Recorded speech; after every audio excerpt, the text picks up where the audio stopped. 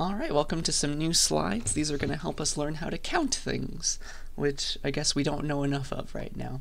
This is going to build on top of some stuff that you've probably seen in a math class before, so yeah, let's keep on trucking from there. But we're always going to try to tie it back to our cool new mathematical concepts, usually set theory. So let me teach you sum and product rules that you've probably seen before that are very intuitive. But we're going to define them in terms of sets, finite sets of things, because that's how mathematics works these days. So, all right, here is the product rule. So if you have, oh gosh, this is very unhappy right now. If you have, there we go, if there are A ways of doing one thing, all right, and B ways of doing some other thing, then if you want to do both things, there are A times B options, right? Because you got A ways to do the first thing and B ways to do the second thing. Like there's A times B options of doing both, all right? And so that actually has to do with Cartesian products of sets. So like, let me prove that to you. Let's say that you go and get ice cream. And so you go to your favorite ice cream shop, and today they only have 3 options: vanilla, chocolate, and strawberry. And then, so that's one set, right? We can model that with the set of options. I for ice cream. So it's got 3 things in it. And then also maybe you want a topping on your ice cream. So today they only have sprinkles. So you can get sprinkles on your ice cream, or you could get no sprinkles. Does that make sense? So you get 2 options for toppings for set S. So let's say you wanted an ice cream. How many different combinations of ice cream and toppings are there here? There's going to be 6, right? It's going to be 3 times 2. And you can think about that in terms of Cartesian products, in terms of tuples of things, right? Because every option for your ice cream and toppings pair looks like this. Your option is always an element of I cross S, Cartesian product, isn't it? Like, this is my favorite combination of these options. I want vanilla and I want sprinkles. Do you see how that's a tuple? That's the idea. And so the question is, how many different tuples can you make? Because that tells you how many different kinds of ice cream and topping combinations you could have. And there's exactly 6, right? Because there's 3 options for this one, and that's independent of the 2 options that you have for this one. So you have 6 total, like vanilla sprinkles, vanilla no sprinkles, chocolate sprinkles, chocolate no sprinkles. You see that? So 6 total. And so really you're thinking about how big is this Cartesian product. So in general, if you want to pick some stuff from n sets, you're trying to build a tuple of size n of Cartesian products using a Cartesian product of all those n sets, okay? And so what's the size of that? How many options do you have total? It ends up being, because you can make ends up being the sizes of each of them multiplied together. All right, so that's what's going on there, and that's called the product rule. All right, it's very, very obvious, but we haven't really defined it in terms of set theory before, probably. All right. So naturally there's also a sum rule.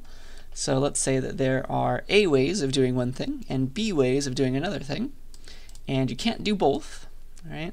So if you want to choose what you want to do, right, you can do thing A, or I guess thing X. You got A ways of doing thing X and B ways of doing thing Y, and you got to choose one or the other. Then there's in total, right, A plus B ways to pick something to do. I hope that makes sense. So, and that has to do with unions of a set. Okay, so like, let's say that, I don't know, maybe you could do an outside thing, outside option. Let's use set X, why not? So you could do an outside activity. Maybe you want to do that. That could be like hiking, or you can go swimming, maybe. So 2 options for outside activities. And then inside activities, you can also make a set, right? Of like, maybe you could watch a movie, you could eat dinner, like have a meal.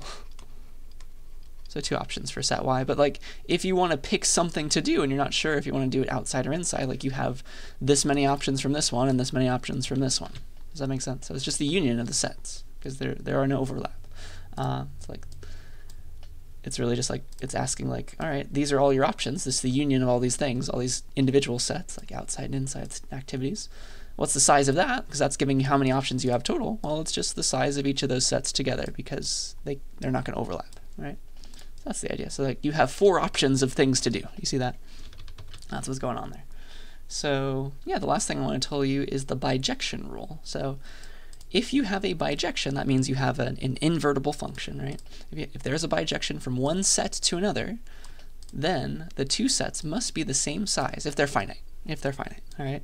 This is only for finite sets, what I'm talking about right now. Then the two sets have the same cardinality, same size, right? So yeah, so that's just saying this in math. Let S and T be two finite sets. If there's a bijection from S to T, like here's S, they must have the same size, right? So here's S, here's T.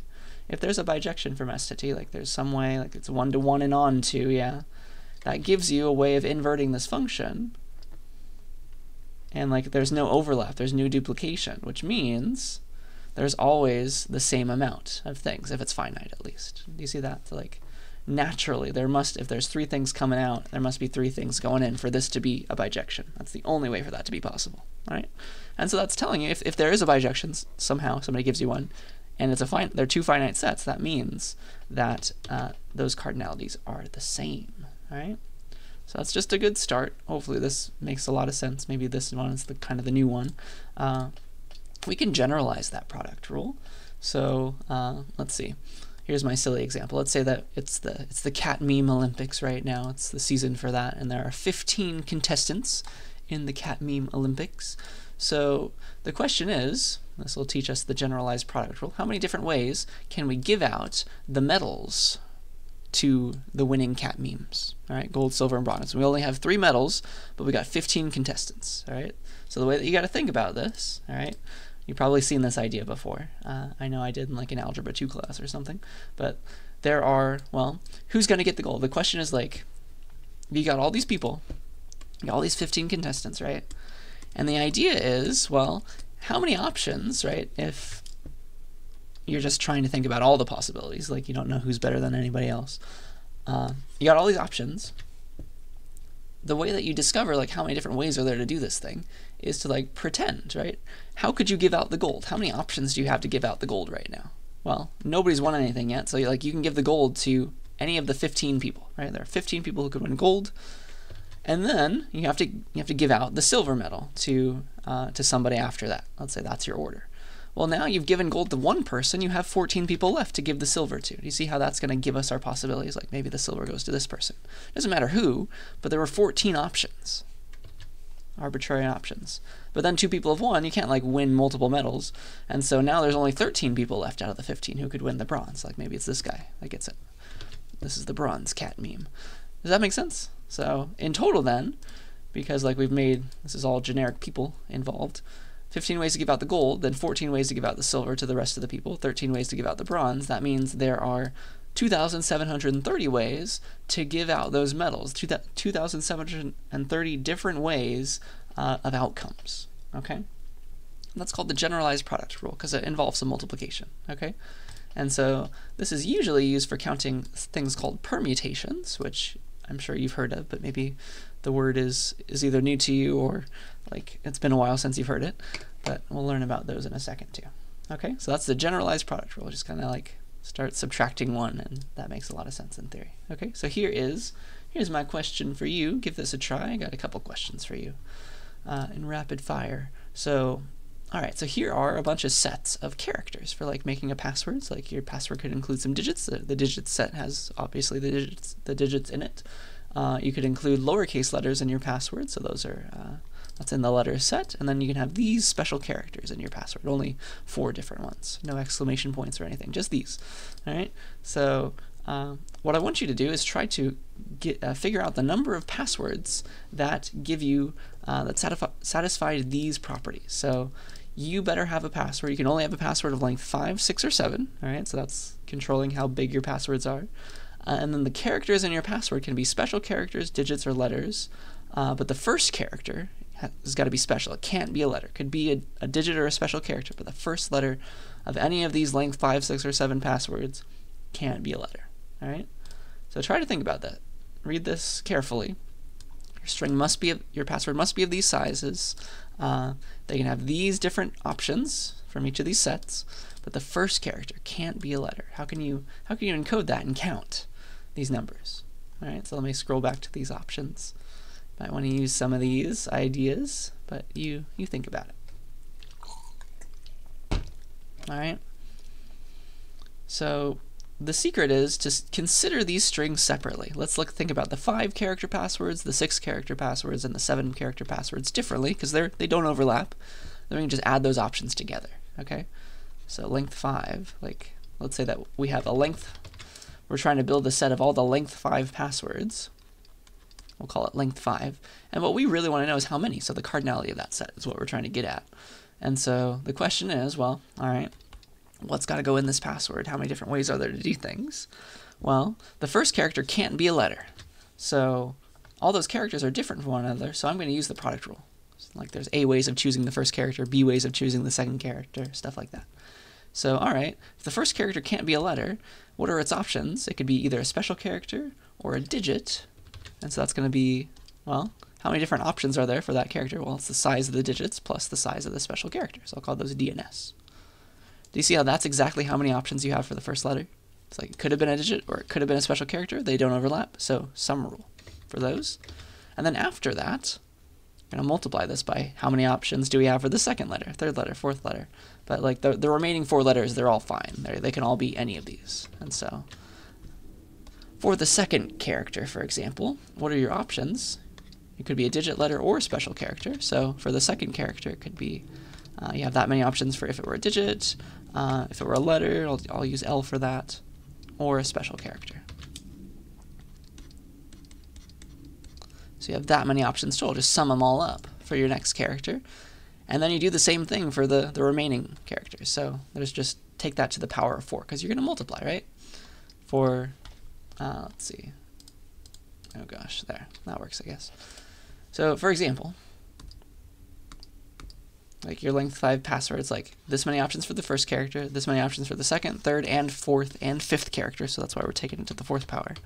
And they're all different. So it's the product rule. But it's the sum rule for the inner parts for each letter. You see that? I don't know if that makes sense. So that's going to be your first character. Those are your options for the first character. And these are your options for the other remaining 4 characters. Okay? And so the same thing is true for the length 6 strings. Length 6 passwords. What's the size of that set? How many different passwords are there with these rules in mind? Well, for the first character, you can again still only have a digit or a special character. So it's that many options for the first character. And then for the remaining 5 characters this time, what do you got? Well, you can choose any character. So how many options do you have for each individual character? It's all of those things, the cardinality of all of those things together. So that's how many options you have for the second character and the 3rd, 4th, 5th, and 6th. So we're going to take that to the 5th power. Does that make sense? And so we're trying to, like, we don't want to make the set. We just want to know how big the set is. That's what counting's all about. All right? So the answer, our answer, is, well, if you go and compute these things, I'm not going to do that for you, but you can figure it out. It's the size of that length 5 set plus the size of that length 6 set plus the size of the length 7 set. See that? And you do this at length 7 in the exact same way. And that gives you your options. You see how like you're breaking it down in terms of each individual character using a combination of the product rule and the sum rule. All right, let me try this one with you now. So let's say that we're trying to figure out about license plates. In California, for now at least, license plates in California look like this. For regular cars, it's digit, 1 digit, then 3 letters, then 3 digits. We're about to run out of digits right here, so I'm interested to see what's about to happen, but that'll take a few years. But okay, so here these are, and let's pretend we want to count how many license plate numbers are possible under the following like side condition. So let's say we want to count how many different license plate numbers are there if we pretend that California didn't allow any digits or letters to appear more than once. So like if you have this this license plate is fine, but like you couldn't have a 6 here because you already duplicated it. That's kind of what's going on there. All right, so that's okay, but like multiple digits or XXZ 6, 8, 9, like because of the duplicates, we don't like it. All right, so that one wouldn't be allowed. So how many license plate numbers that look like this that use different things always are there? And so that's going to involve the generalized product rule, isn't it?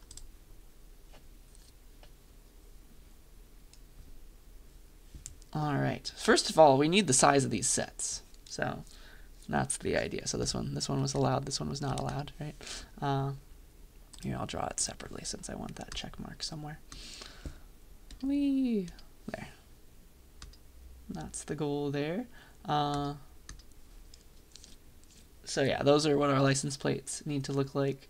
And let's figure out the sizes of all these sets. So like we had for digits, what are our digits? How many digits are there? 1, 2, all the way to 9, right? So 10 total. And then for characters, for letters, got A through all the way through 0. It's only capitals, right? Only capitals. And that is definitely a Z. So 26 of those. And so the idea is, well, all right, let's count. And let's try to do it in order. So for the first digit on our license plate, we've chosen nothing else. So we got 10 options for that first digit. It could be anything, 1 through or 0 through 9. So 10 options for the first digit. And then we got to pick a letter. We haven't picked any letters yet, only numbers. So we have 26 options for what letter we put there. It could be A through Z. But then we have to pick another letter right after. And we've already picked one of them. Let's say we picked X, for example. We cannot use X again. So we have only 25 options for letters to choose from now for that second letter. And same for the third letter. We've chosen 2.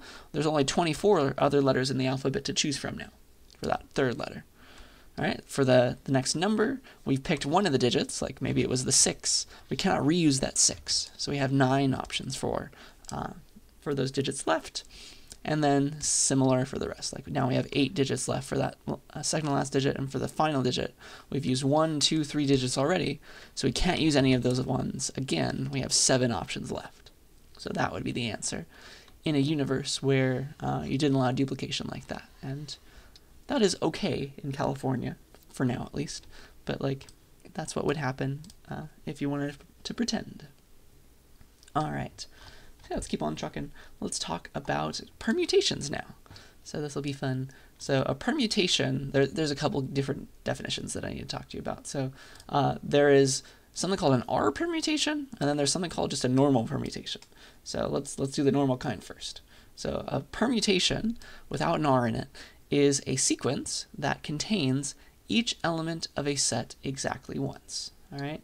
So let's say that we have a set A. A holds 1, 2, 3, 4. And so a permutation of the set A is in order to those elements. A permutation is it's a tuple. A permutation is a tuple. I'll say that down here, and I'll say it right now too. So like, what's an ordering of these guys? Well, like 2, 1, 3, 4 maybe. That's an ordering, and it's got to be in order, so we got to use a tuple, right? It's going to involve a Cartesian product of the set where we can't have duplicates, all right? So that's a valid ordering permutation of the elements. Same with 3, 1, 2, 4. That's another permutation of those elements. You see that? So this right here is a permutation. There's 2 options right there. Permutation of the elements of A. Okay? So that's that. And there happen to be exactly n factorial different permutations, where n is the size of the set. So this is a size 4 set. So there are exactly 4 factorial options. And you can kind of use the generalized product rule to tell you why. Like for the first thing in your tuple, you got 4 options. And then for the next thing, you've used 1. So you have 3 for that one, 2 for the next, and 1 for the last. See that? So that's pretty nice.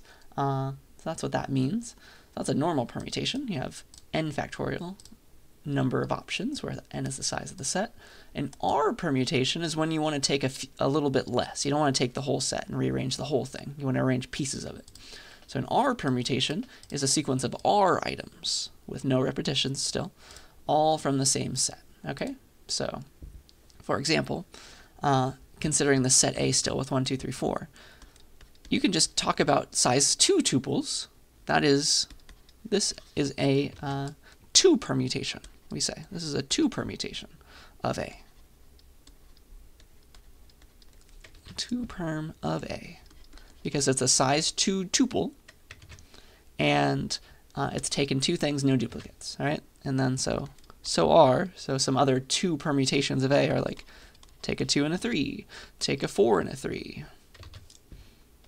It's got to be elements and can't be duplicates.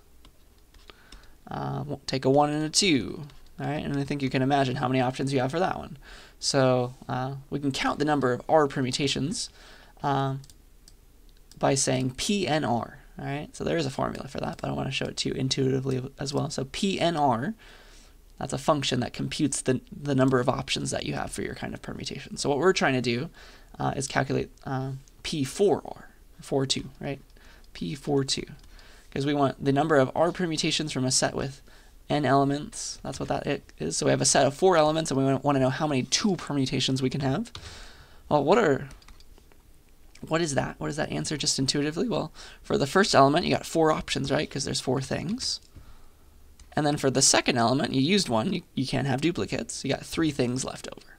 That's 4 times 3 equals 12. And you can get that from this formula. If you don't want to remember that intuitively, you can just memorize the formula if you need to. But PNR is always the number of n R permutations of a set of size n is always n factorial over n minus r factorial. So we can get both of those. That's going to be n factorial 4 factorial over n minus r factorial. So n is 4, r is 2, so 4 minus 2 is 2. So that's 2 over 2 factorial, and that's equal to 4 times 3 times 2 times 1 over 2 times 1, and of course those cancel. And that leaves you with 4 times 3, which is exactly the same. Okay, so either way you want to think about it, I kind of like the intuitive way, honestly. But this is why. All right, that's your easy formula. And so the number of permutations in total is going to be, if you want to use this formula, it's like PNN. You want to count the number of permutations of the set of size n, and you're taking n things at a time. So that's how that generalizes. But yeah, every kind of permutation that you could make is a tuple. All right, it's like give an order to these things. Give an order, some order. Pick some things out. So that's a permutation. That's what that means. And those are very useful. All right, so we can talk about the order in which we get things. It's really nice. So here's a silly example that kind of has to do with permutation. So a couple of years ago in South Africa, they had a lottery. Maybe it was like a national lottery, but you can read more about it here. I've forgotten most of the details. But they ended up investigating their lottery after, like they got, you know how a lottery works, right? You got like spin the machine with the balls in it, and then the balls fall out with numbers on them. And so they apparently, in this order, they drew 5, 6, 7, 8, 9, and 10, which is hilarious. And so they got investigated because everybody thought that was very unlikely, okay? And so that was an outcome, and we can use it's essentially a permutation of all the balls. Let's say that there were 50 balls total for their lottery. They drew 5, then 6, then 7, then 8, then 9, then 10, right, in that order. When they could have drawn any of the other ones, right, in any other order. Like they could have drawn 50, then 42, then 1, then 8, then 7, then 23. But they drew this one. How likely was it for them to draw that one? It's pretty unlikely, right? So the odds will end up being 1 over this, P56, right? Because let's say you've got 50 balls to choose from. Those are in the spinner right now. Number of lottery balls. And this is how many balls you're drawing, number of those things to pick out. And so what is P56? It is this, 50 times 49, 48, 47, 46, 45. It's a large number. And this was just 1 out of all of those options. So what were the odds? 1 over that. All right, so it's a 1 in a little over 11 billion, right, chance. So that's why they were investigated. I guess technically if you have enough lotteries, this will happen eventually. But they thought this was a little fishy. So now you can see why. Now you can figure out, like, what are those odds, okay? So here's a question for you. This might take a little bit of thought, but it's a fun idea and it's very useful. All right, so here's your question. We have people are at a wedding. There's 10 people 10 important people, I guess, right now in the wedding party, and they all want to take a picture together. Right, so 10 people total, and the bride and the groom are part of those 10. All right, so my question to you is, how many ways are there to line up those 10 people if the bride and the groom are included in the 10, and the groom must be to the immediate left of the bride in the photo? Doesn't matter where they are, but they better be in that order. Better be groom, then bride. All right. So here's the groom and the bride. They're like, they want their good sides or something. It's like, here's the groom, and then here's the bride. They have to be in that order when you're taking it. Groom better be to the left. All right. Everybody else, like, they could have been on the edge over here, and like everybody could have been on this side. They could have been on this edge, and everybody could have been over here, or they could be somewhere in the middle. Doesn't matter. Count all the different options where this is their order, right? They got to be groom, then groom to the left of the bride. Okay, so give that a try.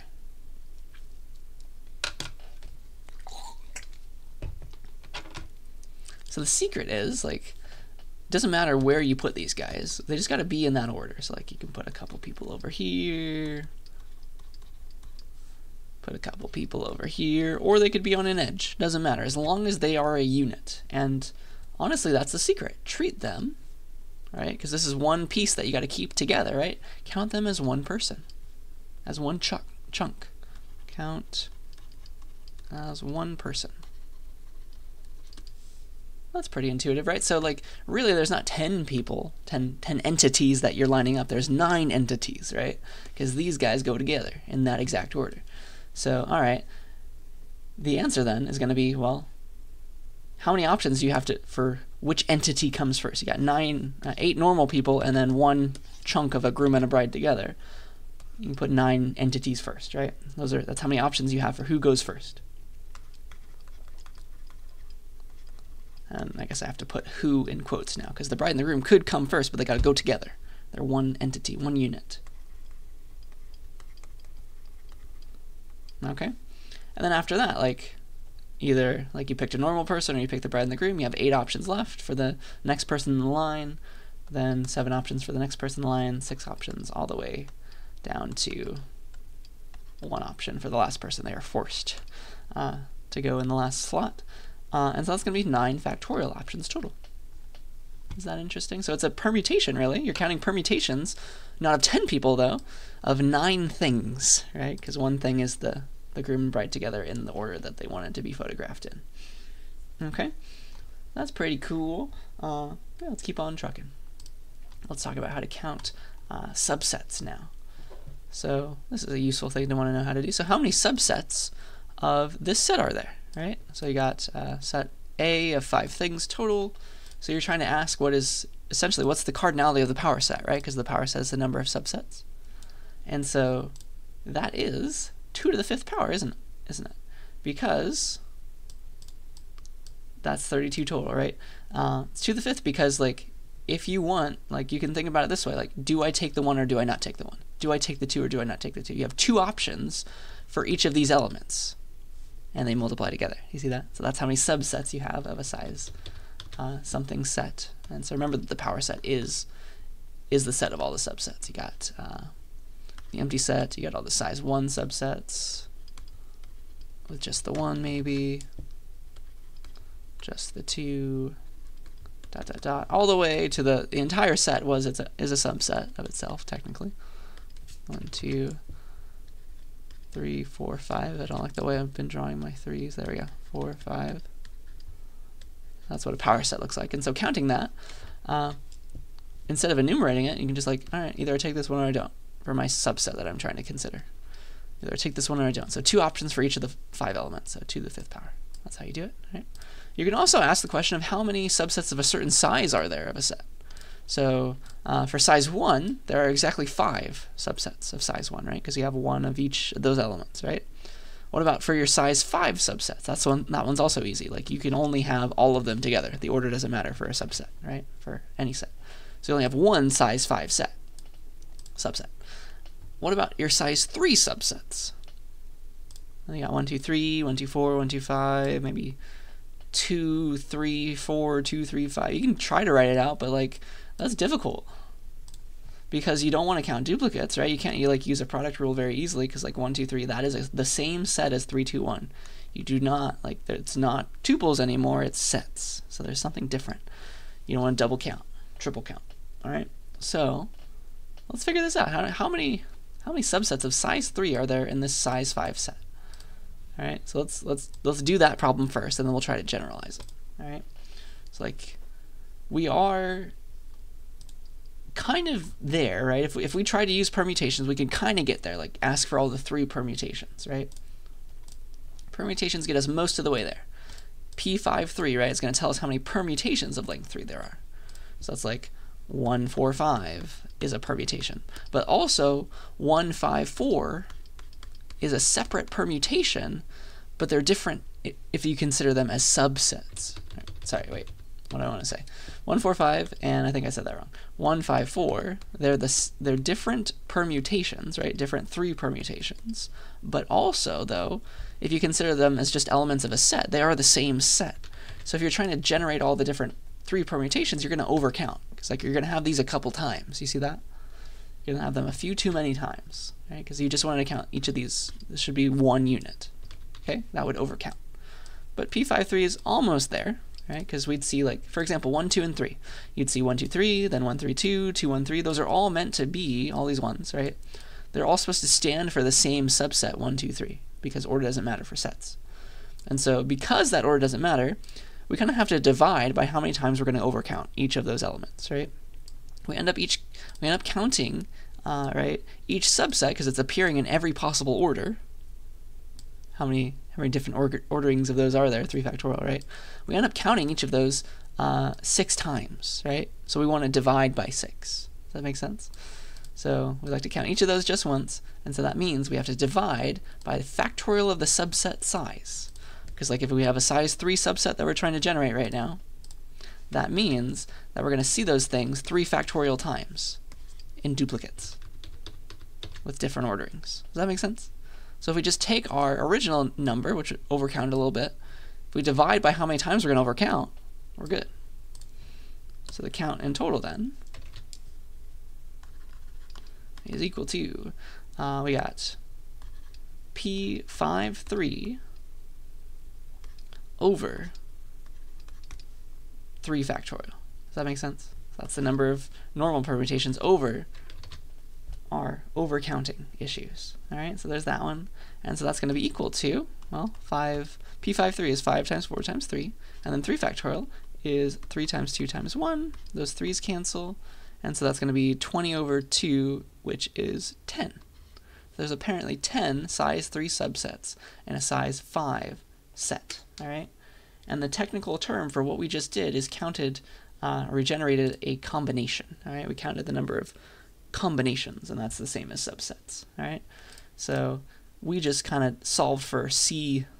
All right, so CNR in general is the number of R subsets or R combinations. Well, it's a C in a set with n elements, so you can write it as CNR. So we just solved for C53.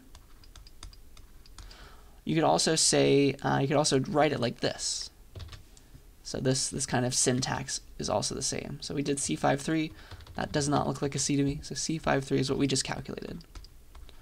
Number of combinations of a size 3 subsets of a size 5 original set. All right. Also, we have this one, 5, 3 in this way. This is called a, and both of these were equal to 10, right? So these were both equal to 10. This syntax is called, we say choose, n choose r.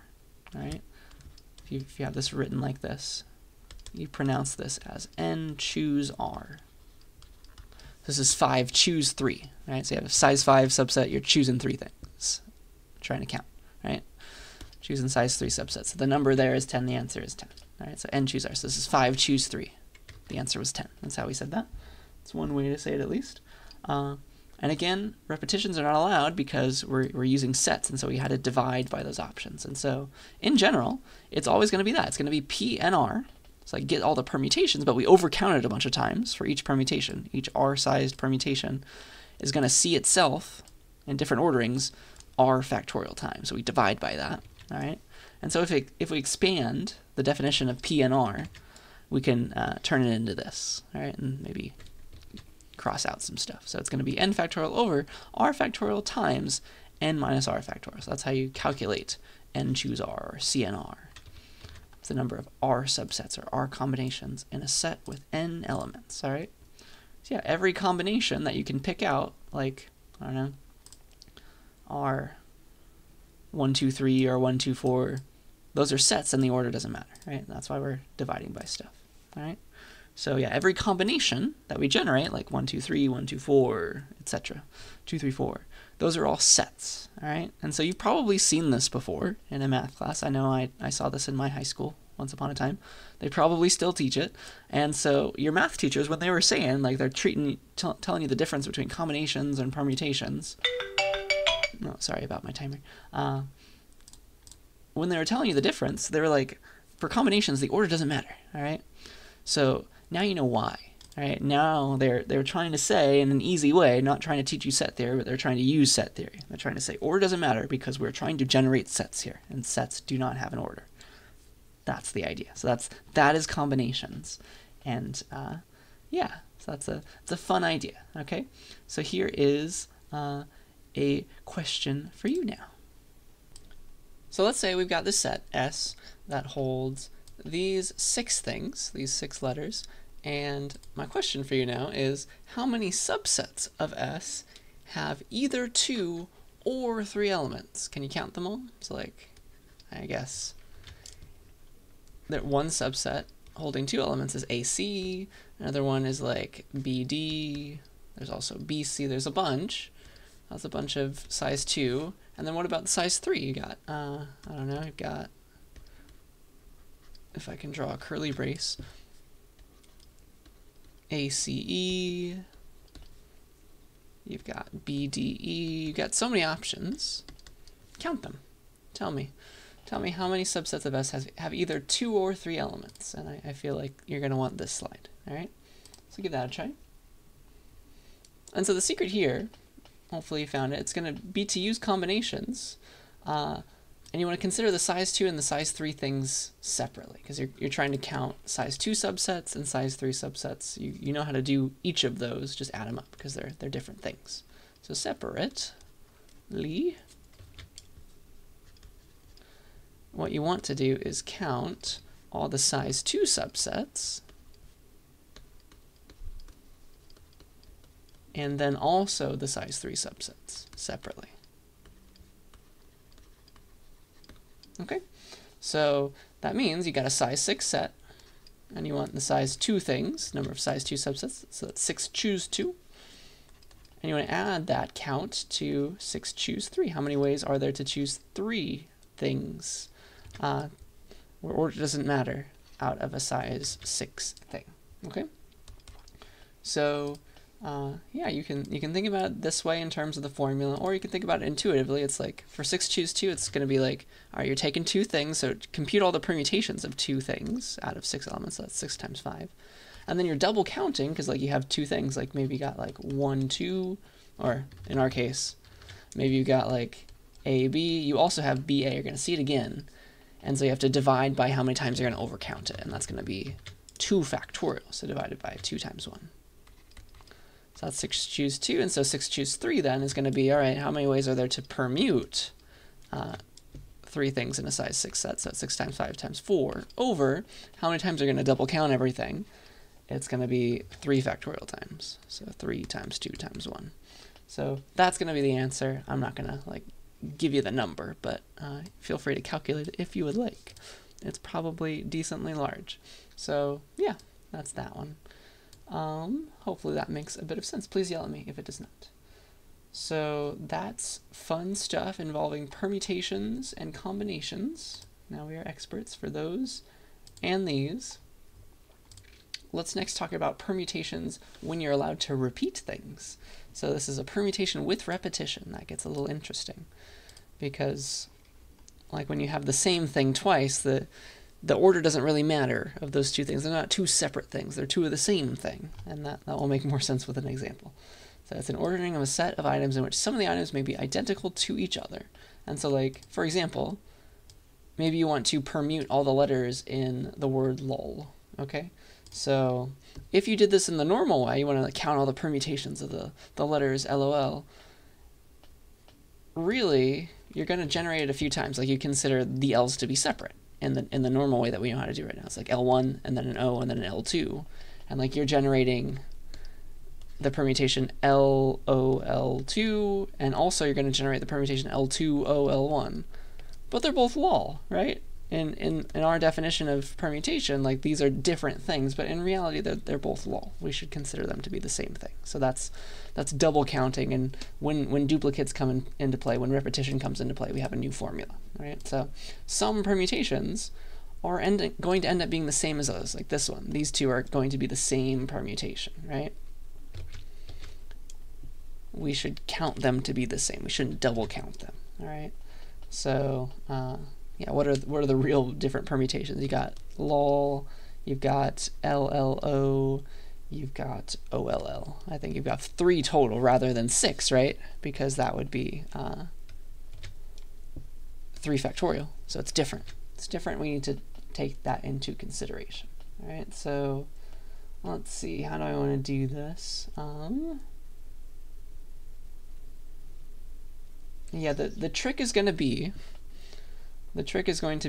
counting locations. All right, so let's do Beyonce first. That's my fun example. So let's count all the ways to permute the letters in Beyonce, and then I'll show you a formula, and it's gonna or a way of reasoning, and I'll show you that it's gonna work the same for lol.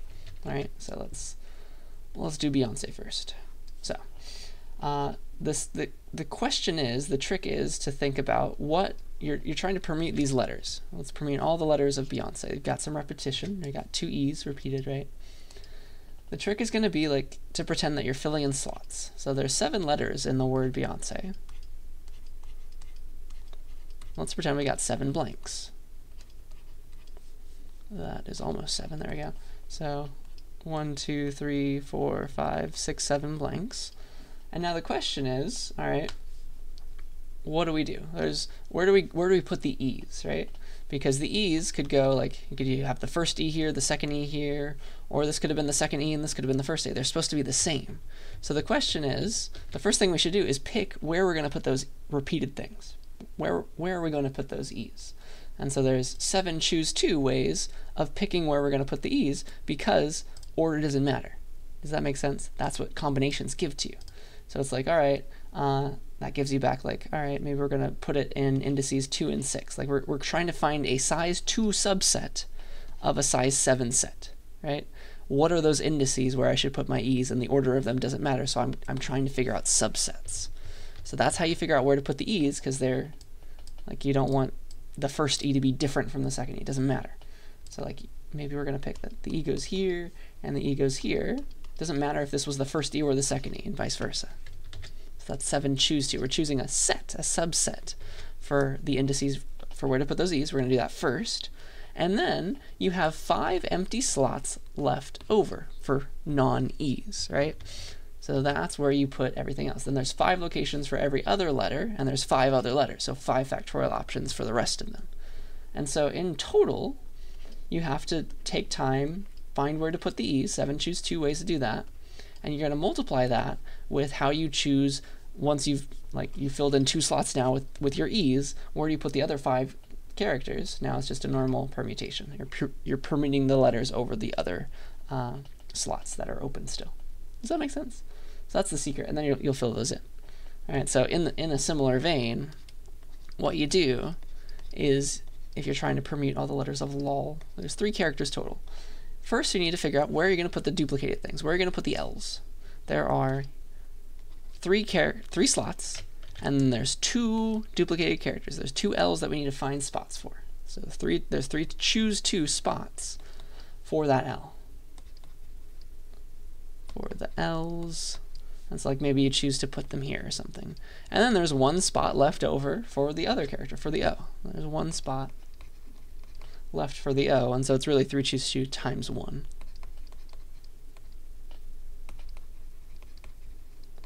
And so it's really, this is the answer, this times that. I hope that's making some sense. So in general, there is a formula for it, but like that's the way I want you to think about it. So let's do it this way. Let's scramble Mississippi, and then we'll find a generalization of our formula.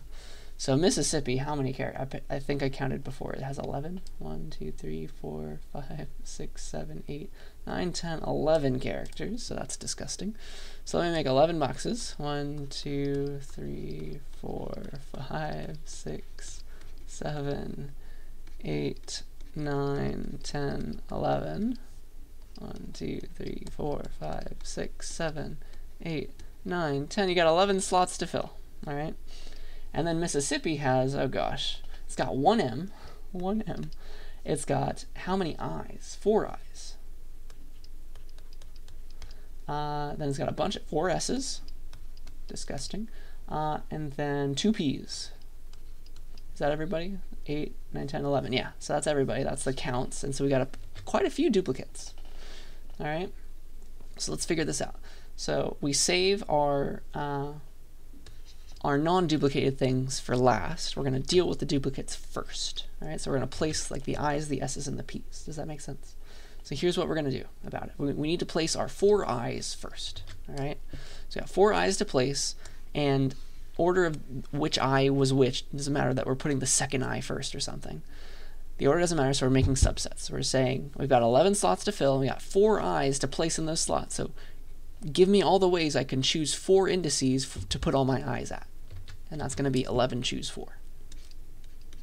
All right, so these are the number of ways to place the I's. So we got 4 I's to place. 4 I's to place. I don't know, some people put like apostrophes there. I don't know the best way to do it. So there's that. And okay, then we filled in the I's. We put them somewhere. Like maybe we chose this index for an I, this index for an I, this index for an I, and this index for an I. Doesn't really matter. That's supposed to be an either. And then, all right, now it's time for S's. So we filled in 4 slots already out of the 11. So how many do we have left? 7, right? We have 7 slots that are blank still to fill.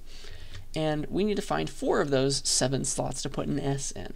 Does that make sense? So now, for our S's, we have 7 slots to fill and 4 S's to find indices for. So that's how you calculate how many you need to put there. So that's, now we have 4 S's, 4 S's. And then I think you get the idea. So now we've placed S's somewhere, like 1S, 2S, 3S, 4S. Place them. Now I need to place my P's. I need to find 2 indices to place my P's. How many do I have left? I have 3 left. See that? So I have 3 slots. I need to choose, or it doesn't matter, 2 of them to place my P's, because the P's, like, there's no difference between the first P and the second P. I just know that I have 2 of them, so I'm making subsets here. So those are my P's placed now. So maybe I place them, we're ranging over all the examples, by the way, so it doesn't matter. This is just a particular example. And then we have 1 slot left. We have 1 slot left for the M. And so honestly, it's 1 choose 1, right? It's just 1. So there's 1 slot left for the M. You have only 1 option at that point. And technically, if you wanted to think about it in terms of the other things, like you have 1 slot to fill, you have 1 thing to place there, and the answer is 1. So that's how you do that. And so that is going to be your formula, or that's the intuitive way. There is a nice formula that your book gives you, and here's the secret. So what you do, like we've been doing, we assign each character that we're trying to fill to a number, like 1, 2, all the way. And so here's the formula. The number of distinct sequences with n1 ones, n2 twos, or sorry, I guess they're trying to say that, all right, have m be number 1, change it to the digit 1, have I be the digit 2, etc. So like you're changing numbers, change every character into a number. Sure. So with n1 ones, n2 twos, nk k's, where the sum of all of the size of the sequence is n, so that's the individual one. Here it is. Here's the answer. And so it's like n factorial, which is the size of your whole thing, your whole string, I guess. So 11 factorial over, and then the answer is going to be, what do we do here? Over all these things, over all the duplicates. So we had we had, I think, what was it? 4 factorial, because that's how many i's we had, times, what do we got? 4 factorial again, 2 factorial. So we had 4 s's. That's how you read the formula. 2 for the p's, and then 1, right? 1 for the m, so 1 factorial, which is just 1. That's supposed to be a 4. So that's what the formula gives you, and let's show that that's exactly what we've been doing here. So this is 11 choose 4 is, according to our definition, 11 factorial over 4 factorial times 7 factorial, n minus r. So that's this. That's 11 factorial over 4 factorial times 7 factorial. And then this one, multiply that by 7 choose 4, that's going to be 7 factorial following the formula, over 4 factorial times 7 minus 4, 3 factorial, times 3 factorial, right? 3 choose 2, 3 factorial over 2 factorial times 3 minus 2 factorial, which is 1 factorial, and then 1 over here, which is just 1 choose 1, if you want to think about it that way. That's 1 factorial over 1 factorial times 1 minus 1 factorial, which is 0 factorial.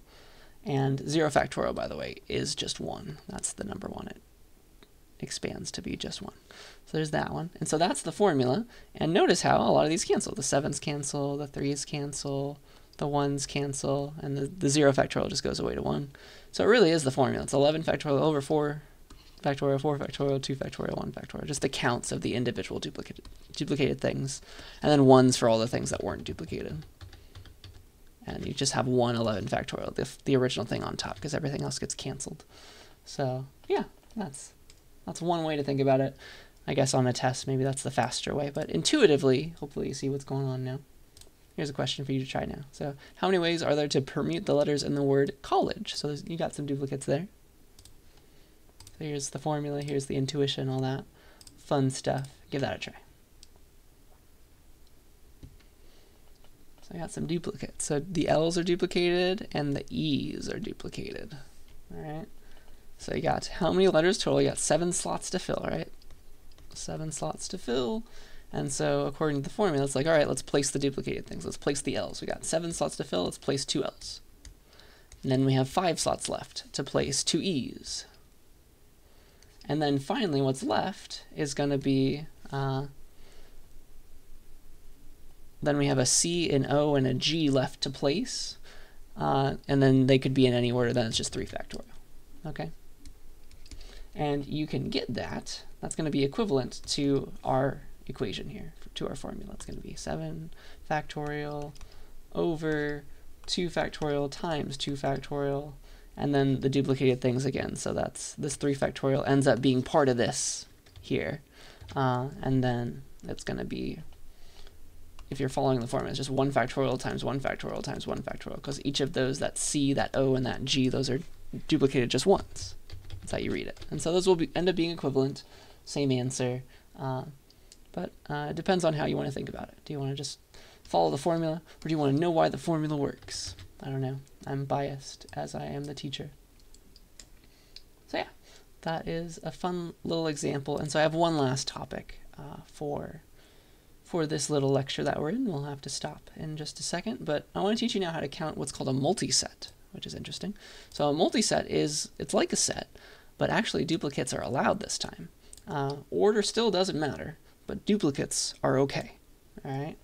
So in a multiset, we consider each similar item, each of the same thing, to be indistinguishable. So the order doesn't matter for any of them. It's just like, this is what a multiset looks like. It's where you can have multiple 7s, and like in real set theory, like the 7s go away, the duplicates don't matter. It's just like, was there a 7 or was there not? But in a multiset, this is 1, 2, and 4 7s. This is 1, 2, and a single 7. They are different for multiset land. All right. So, for example, multisets, they come up a lot. Like for money, for example, I think you'd rather have use multisets for what's in your wallet, right? You'd rather want this set rather than this one, right? Shouldn't be the same. Yeah, that's the idea. So, the kinds of problems that we can solve with this are like how to fill stuff, how to fill a basket with n items from m different varieties. Okay. So this is the kind of problem we're about to figure out how to solve. So say we've got our Easter basket, very, very relevant. And let's say we want to fill it with puppies. Why not? All right. So let's say that our basket is capable of holding 10 dogs. Like this is an example problem that we can solve now. It can hold 10 dogs, 10 puppies, and there are 4 different breeds to choose from. Maybe we've got like golden retrievers, Labrador retrievers, Chihuahuas, and poodles or something. Those are our 4 different kinds of dogs to pick and put into our basket. We have like an unlimited supply of them. And we consider dogs of the same breed to be indistinguishable. So it doesn't matter like you took golden retriever number 1 versus golden retriever number 2. Like they're indistinguishable, just like 7s are indistinguishable. And we want to put 10 dogs in our basket. How many ways can we do it? How many different ways? All right. That's what we're trying to solve now. So, dun dun dun. Here's the secret to figure out this answer. Like how could we fill this basket with 10 items from 4 different varieties? The secret is to translate the problem into a binary string, surprisingly. It's very interesting.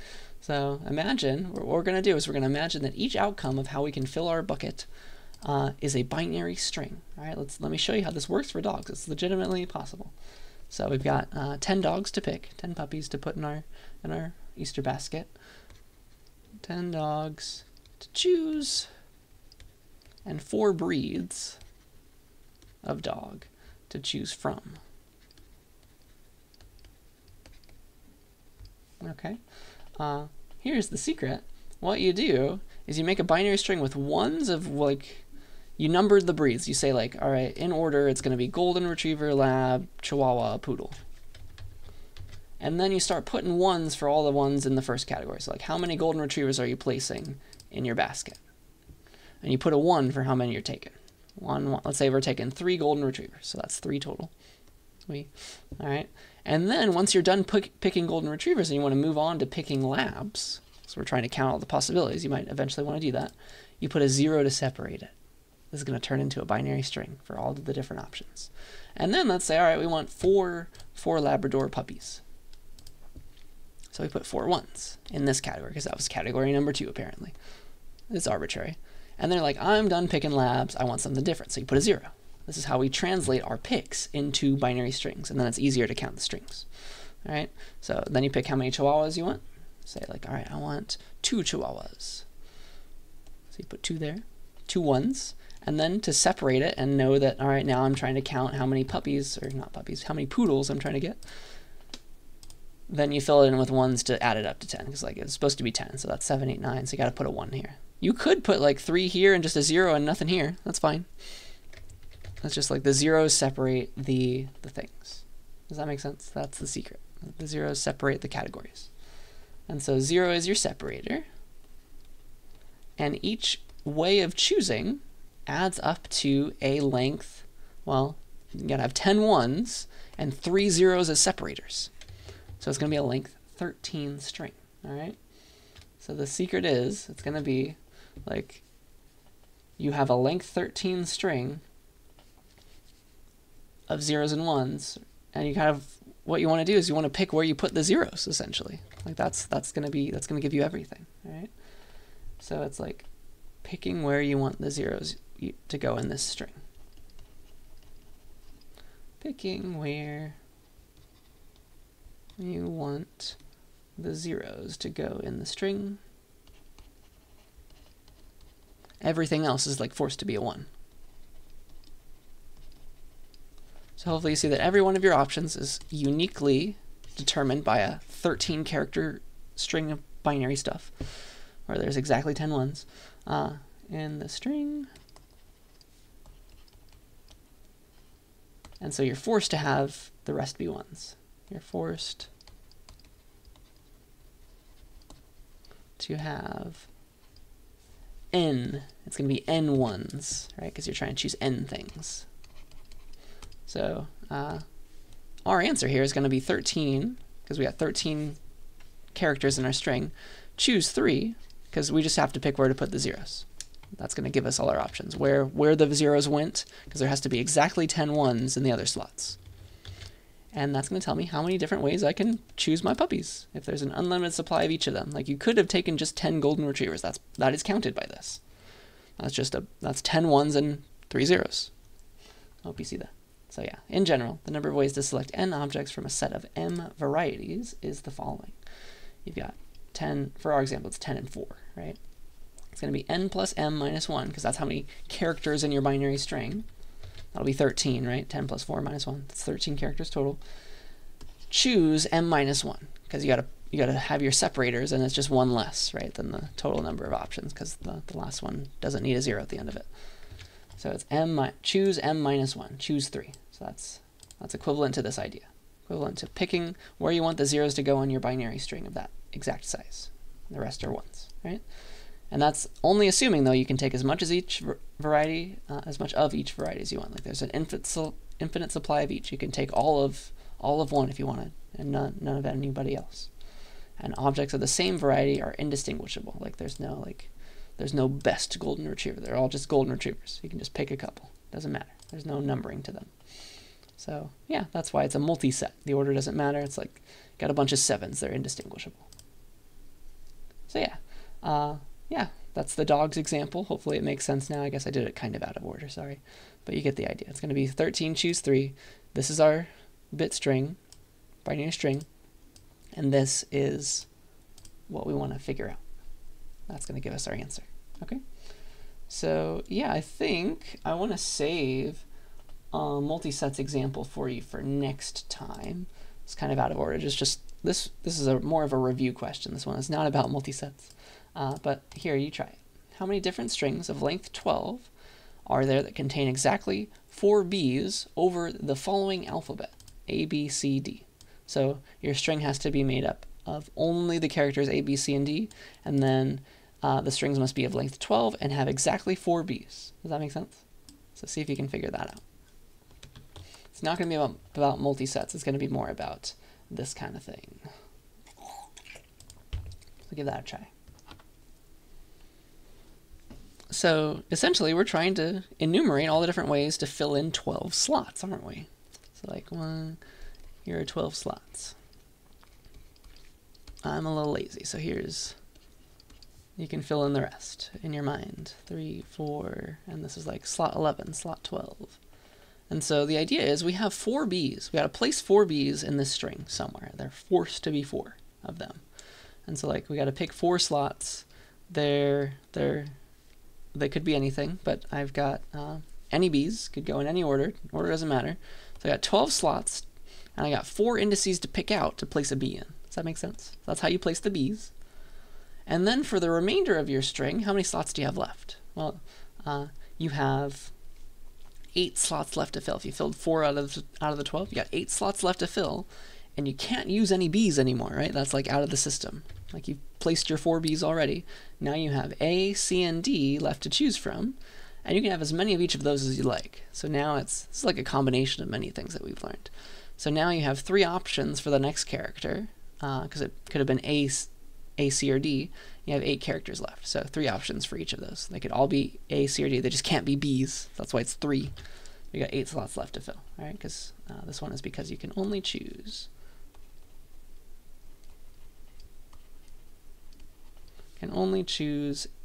From A, C, and D.